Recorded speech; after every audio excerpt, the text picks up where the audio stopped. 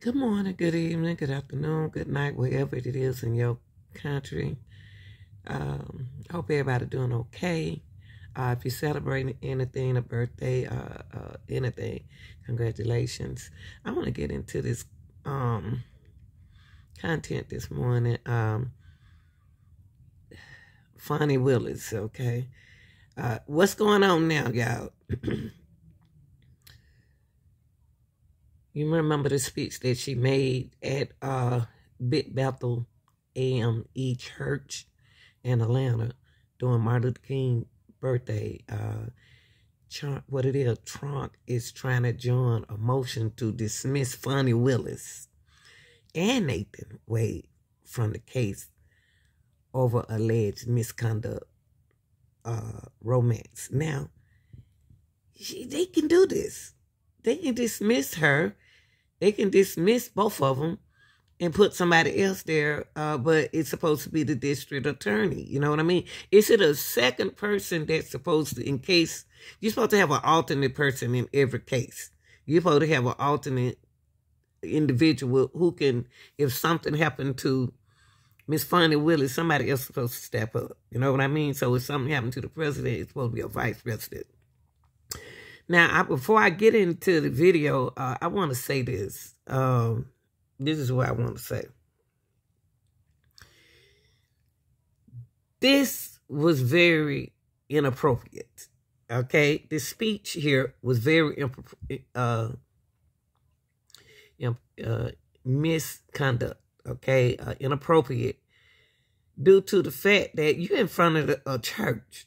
You in a segregation, okay? This is supposed to be Martin Luther King's birthday. Martin Luther King wasn't racist at all, okay? So, this what you call misconduct, when you throw something in due to the fact of your romance, you know, you don't come in this way. This was very inappropriate, y'all. But listen, let's get into it.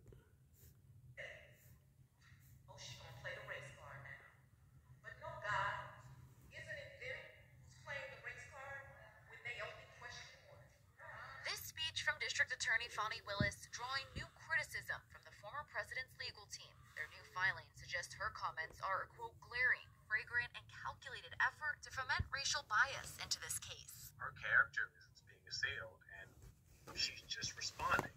You may not, agree with how she responded. You may not appreciate it, but she's responding, and she's giving her opinion. I personally don't see anything wrong with that. Former DeKalb County District Attorney Robert James doesn't think a judge will remove Fani. Hold on. Let me take this back to this young man right here. He said this is her opinion. But right, baby, you are speaking over a very high maintenance case that shouldn't even be brought up in church. If you want to talk to God personally about what you did, you should have did it somewhere else, but not in front of a segregation, okay? That's it's her opinion. It's her opinion away from where she is, public, okay?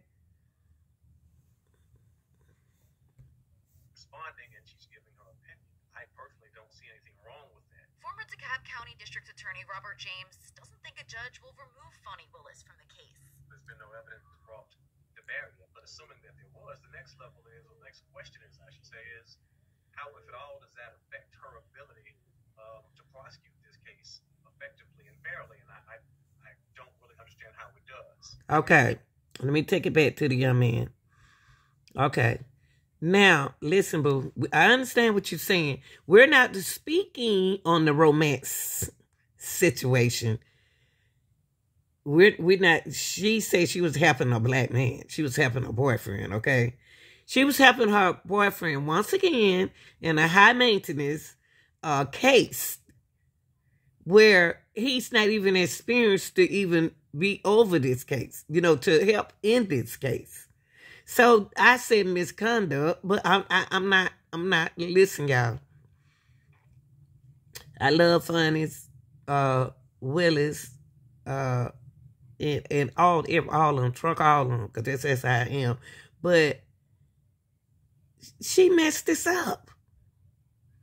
It's not about, this is different. This is misconduct. The romance part, I can get over it. The romance part is not my part, my thing. It's the financial and the people money that she spent on her sweetheart to make him do this case with her. And he don't even have any experience. Well, she could have put that money on someone else. She didn't even have to put that much money on the person who already had experience. So it's now, I don't know who this is, but I hope you're not her attorney. I don't really understand how it does. Georgia State University law professor Clark Cunningham disagrees. He says the allegations against Willis distract from the broader case. While it's going on, the case is not moving forward, and the case needs to move forward. This is the only case against Donald Trump in the country that would be televised, and it's the only one that really covers the broad scope of the alleged interference. Regardless of what a judge decides, Cunningham hopes Willis will step aside. Chief of the case, get out of the spotlight. That's right. Not allow these issues to delay the case from. And you know what? I'm on the way. Now, y'all gonna look at this man as don't care. No, he is right. Okay, look, y'all. Let me take a deep breath. Fani Willis needs to get out of the spotlight. It's making it worse.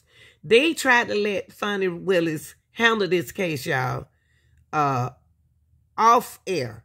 But no, she's the one want to get on, go public with this, making herself look worse than what she is. I'm looking out for a sister, but I'm saying that if it would be me, I would have asked the sister not even come to the church and even say this. This is not a good thing to say, baby. You need to take this word out. You need to take that word out like that. I mean, she needs to, just like this man said, he ain't said nothing wrong, y'all. Don't look at, he trying to say, get out the spotlight. Let's keep the case rolling. That's what I asked earlier. I said, do they have anyone that can take Fani Willis' place? You know what I mean? In this case. Let's move on. What you waiting on? Okay? So it seemed like I wouldn't have got into public with this. I wouldn't have did this. But that's just me. That's just me now. Y'all like, share, and subscribe, and tell me what you think, real deal.